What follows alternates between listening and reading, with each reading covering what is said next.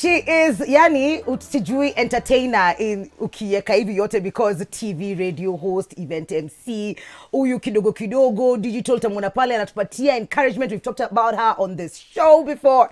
Yani, Joey Muthengi is finally in the building. Yay! Welcome, y'all. Welcome. She's looking so lovely in person. Honestly, the TV does not do any justice to you. Anyway, welcome to the show. Yes, I am. I'm excited to be here with you ladies. Yeah. I was just telling my brother as we're coming here, I think it's been 2 years since I've been on TV, since I've done a TV interview. I think the last one I did was in 2018, so I was kind of nervous. I was like, I forgot how to do this. Yeah, we've got a few disclaimers. Be nice. Do not do this, do not do this, be careful, be nice. But we're here to have a good time. It's a very easy show. Okay. Wona sema 2 years, we've been seeing you on the screen for a bit. You know? For a long time, and radio and all of that. So you've been ndakwambia nini wale watu walianzisha tunafuata. I've been around the block. For a bit. And consistent at that. So thank God. Yeah. But I'm gonna ask you, you got your first, like the first VDJ I ever heard about, it was Kenyan, and it was you. Yeah. How was that experience for you, like in Channel O and all that? Channel O, that was one of like back in the day, like back in that was. How like, old were you?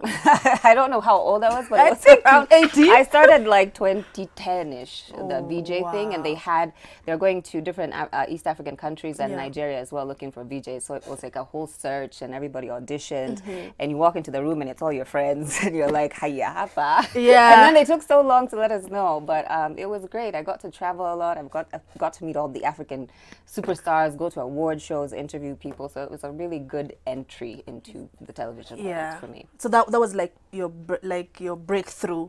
Yeah, that was the breakthrough. I'd hosted TV before locally here. Right. I had done a dance show and acted and some other things, but that was like the main. Africa is getting to see me. Great. The little Joey growing up, was she always into the limelight? Did you know that this is what you wanted? I mean, there was another plan, and then the big plan. I had like 16 plans. I didn't know what I really wanted to do, but I knew that I liked to entertain people, but I just didn't know in what form that would come as. When I went to college, I tried a whole bunch of different degrees. I was dentistry, I was engineering, I was psychology, I was everything. I didn't know. And then when I finally got into my mass communications classes, I excelled, and I was like, this is it. Yeah. Wow. I don't know why I'm still... It's okay, Nana. It's okay. Take your time. But being in, do you want to? Yeah. Okay. I remember the first program that really had very good production back in the day was Changing Times, and you were an actress. Yes. So how did you land on the role? I had just hosted a dance show on KTN at the time called Can You Dance? Yeah. And after that, I was just kind of hanging around, and I hear rumors, there's a new, production coming up. They're looking to cast people, but everyone is so hush-hush about it. It's like they didn't really want me to know, so I would just hang out around the office like, audition Ziko.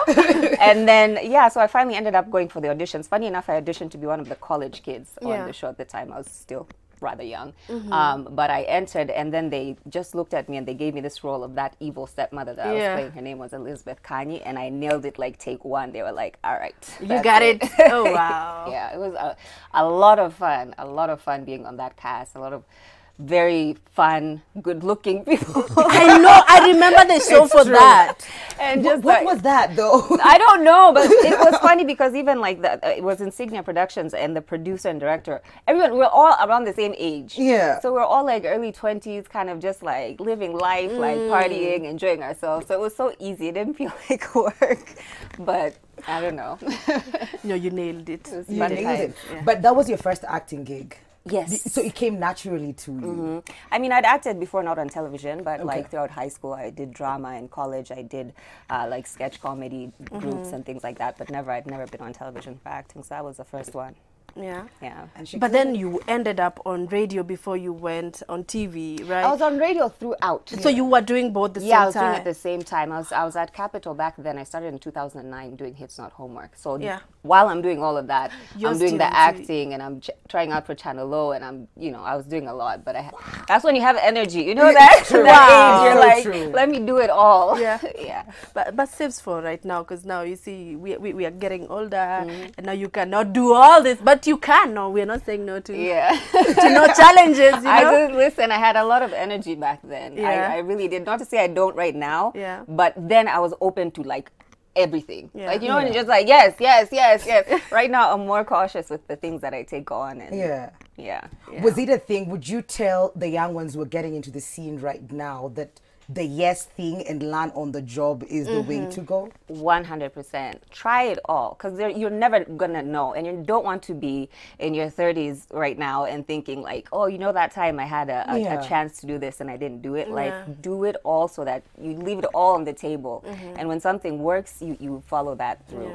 Yeah. So being on TV and doing all these things, and people know you since like you were around 20, and do you feel like you are put on a pedestal when it comes to, you know, like people judging you? They expect you to be this perfect person, because we did a story about you, I think a week ago. I think 2 weeks. It was 2 weeks. ago, And you were basically talking about the pressure that is put on you girls, especially being on TV. Yeah. So how is that like? Yeah, I mean, it's tough, especially when you're young and you don't really know how to cope and go about things the right way. You're just feeling pressure from all different angles, and you're feeling like, I need to be this perfect person. I need to look a certain way. My face, my hair, everything has to be beat constantly. And like, that's not who you really are when you're at home. When we go and we wash this face, and we put the kitamba, hi future boyfriend, we're not that person 24/7. There's something that one of my former bosses told me right just before I left Citizen, when I was, you know, making plans to leave, and he said, you have to look at yourself as a person you are when all these lights go off. Yeah. True. When you get Who are home, you? when the accolades are done, when all of that is done, do you like yourself then? And if the answer is no, you need to do some soul searching. So I think that's one of the biggest lessons I learned throughout like the past decade of me being in this spot, is to really separate like Joey, the public figure, from Mutinda. Mutinda? Yes, that's my counting. So I think it's a learning process, and you know, people deal with it in different ways. Everybody's journey is a little bit different and a little bit difficult. But I don't think that we should put that much pressure on ourselves, because at the end of the day, we're all human. And you know, I think humanizing myself to people is what I really want the next chapter of my life to be.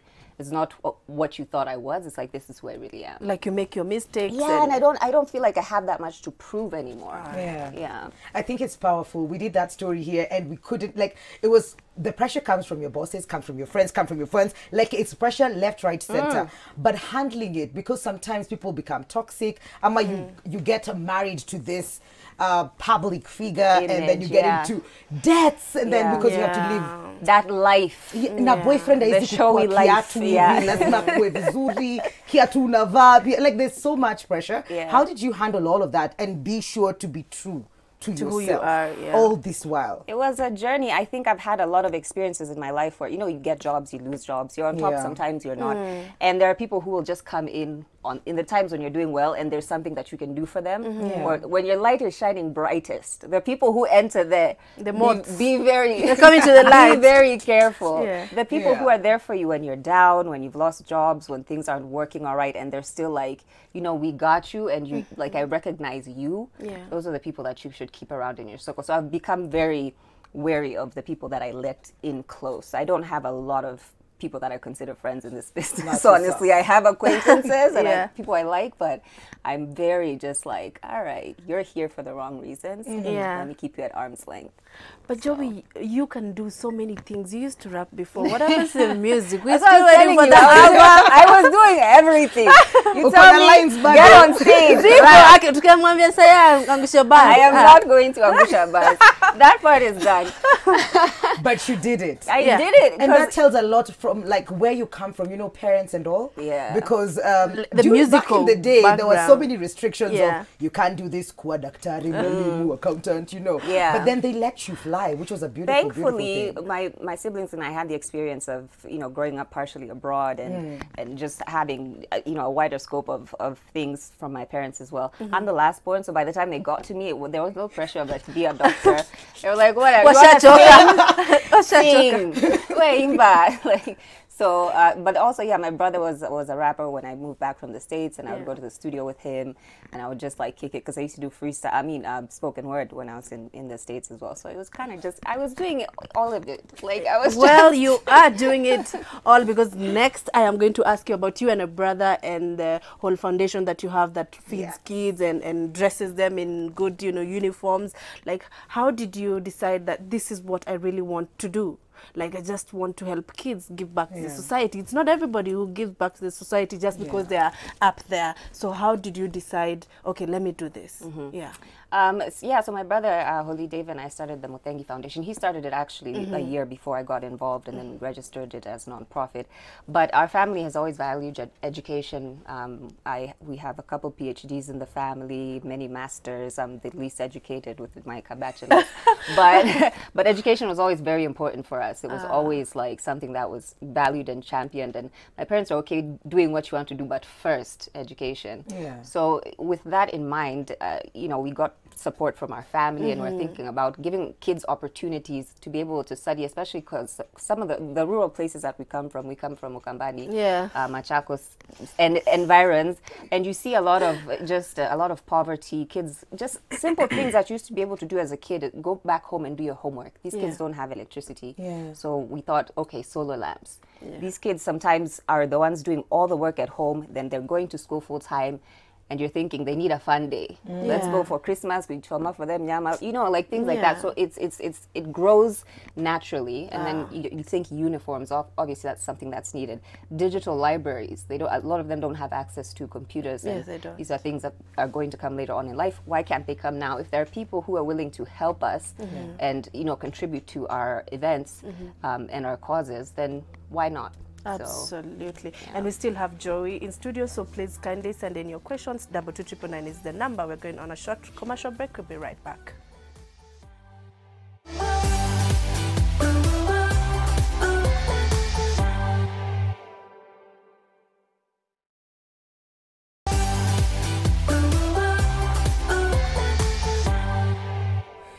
Welcome back to Chat Sport.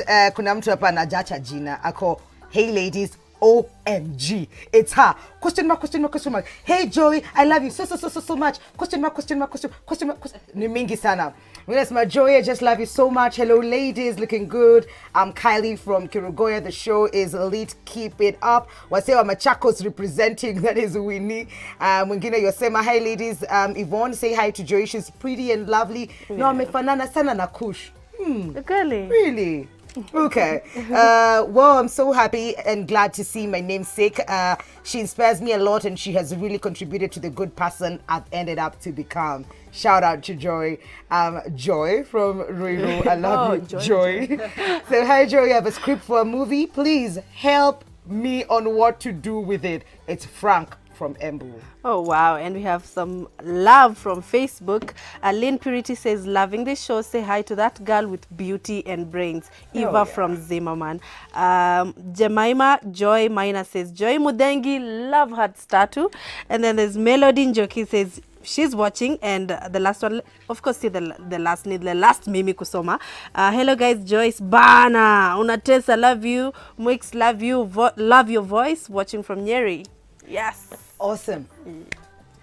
I hope you're comfortable talking about this, but you talked about it already.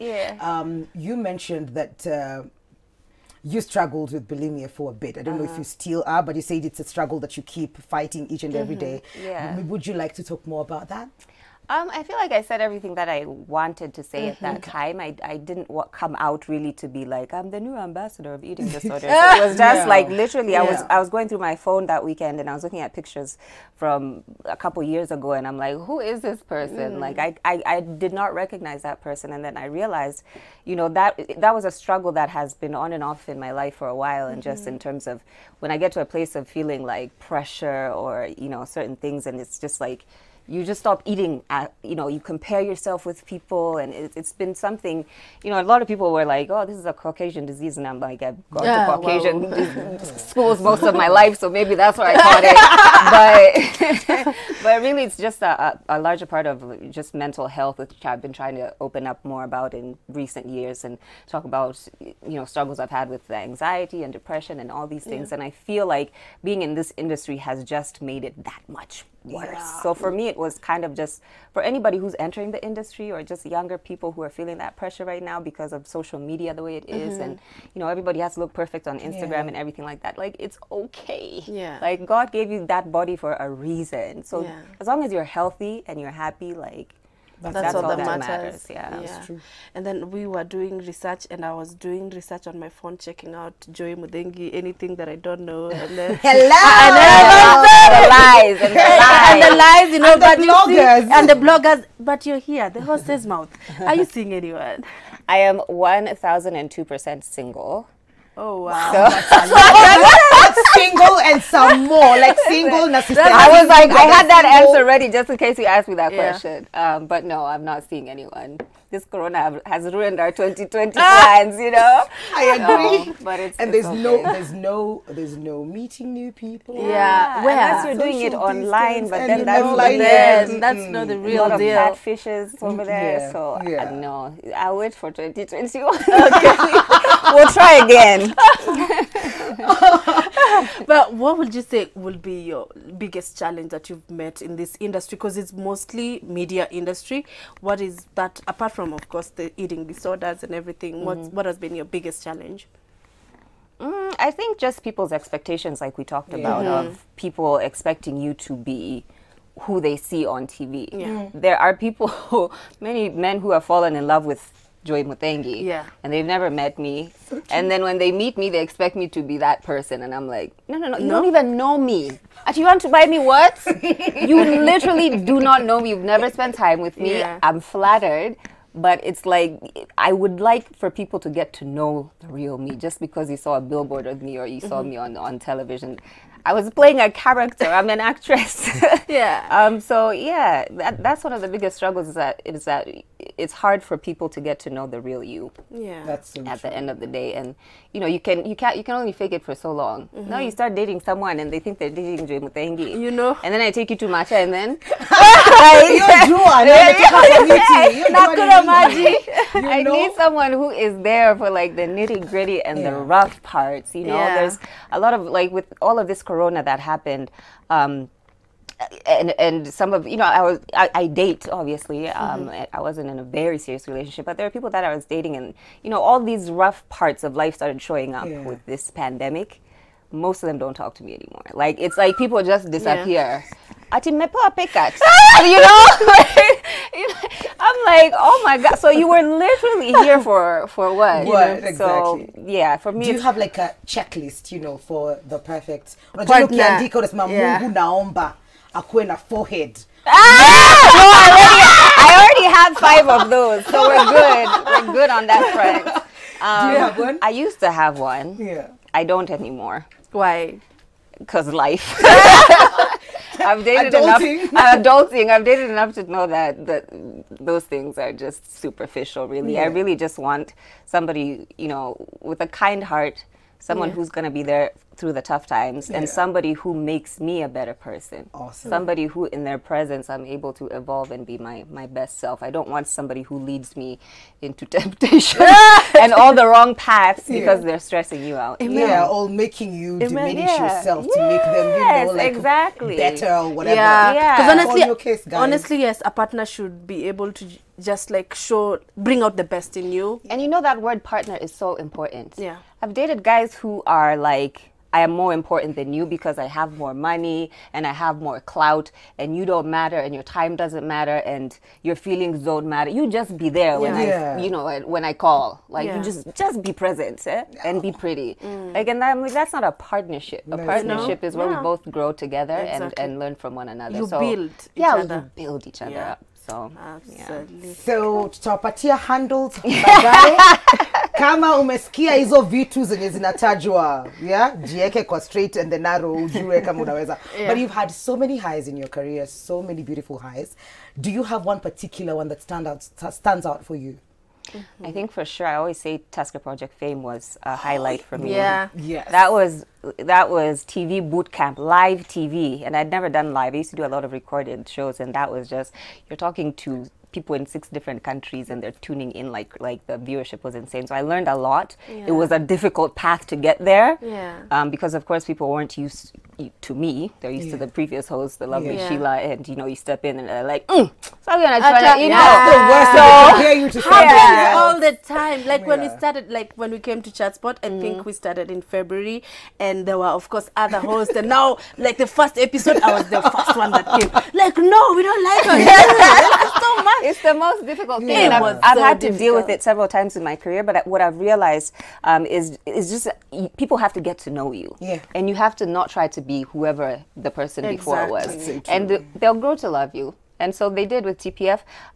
TPF led me into Twende Kazi, which was another show by Tusker that we hosted of people traveling around the world. And I actually got to host the finale in the O2 Arena in London. And I'm like, this is where Rihanna and Chris Brown and Beyonce, like, what? And I'm just here on this stage. That was such a high for you. It was such a high. I still remember that to this day. But yeah, there have been a lot of great moments, but I think I try not to focus so much on who I used to be, because there's also that thing when you've done a lot that sometimes when you're not having a good day, you're like, okay, but I'm famous, you know?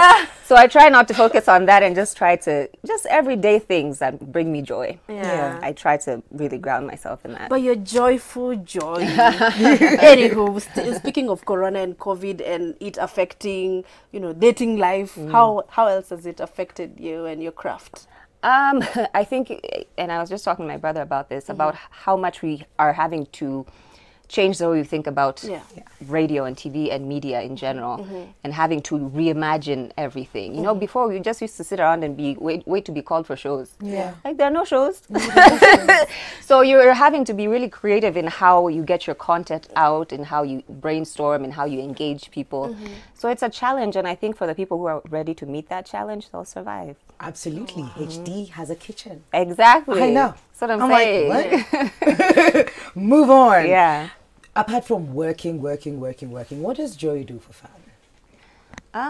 It depends on the season in life that I am. I used to write a lot. I used to do like spoken word, like I told you. So I used to write a lot of poetry and short stories.